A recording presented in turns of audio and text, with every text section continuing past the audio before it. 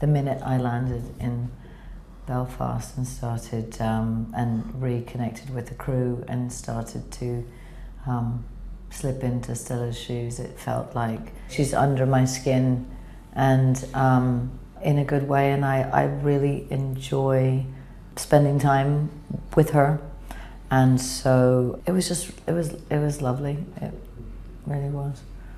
It really did feel like coming home. I've never come back for a second series of anything, so I've never had that experience, but I can't imagine it would be any better than it felt to come back to this. And it is just like family, and we had the same crew from the first series and just couldn't wait to get started on it. I got like a breakdown of them first, which I'm sure you were involved in, but quite far in advance got a very detailed sort of 80-page Alan Cubitt breakdown of what would potentially happen in each episode, and I was shaking. I was genuinely shaking reading it. I was so excited to get stuck into it, and then the scripts themselves came along a few months later and they lived up to that and more, and yeah, amazing.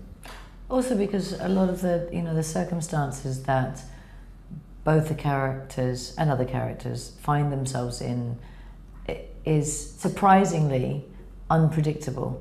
I was very pleasantly overjoyed by just how good they were in the stories and the trajectory for the characters. And still today, when I say I'm from Belfast, people are like, "Oh my God, is it okay there? How was your upbringing? It must have been crazy."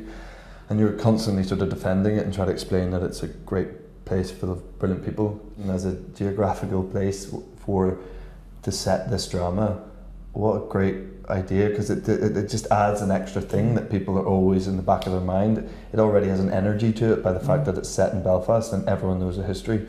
So for me, a total thrill to be there and to appreciate it and show that there's, you can also, there's so much more to it than what people think. It's a beautiful place filled with beautiful people who are very interested, I think, in it being seen for what it is today, and I've just had the most extraordinary experience working there.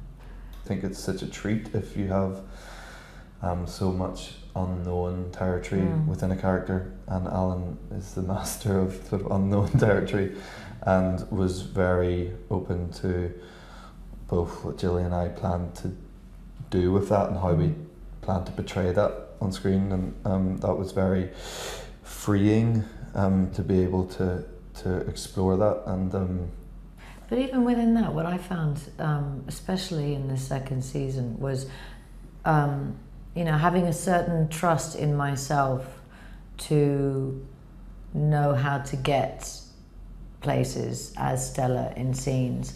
But there were 2 or 3 scenes in this particular series that were really hard work. There was a moment where she's not necessarily really telling the truth and revealing something to somebody else who trusts her and she trusts and needs that relationship. So at what point is she lying? At what point is she being a good detective? At what point, and those, there were a few, 3 specific scenes like that where I all of a sudden couldn't rely on what I usually rely on. That's when I have an opportunity to exist in that world, working with somebody who is an artist like Alan is.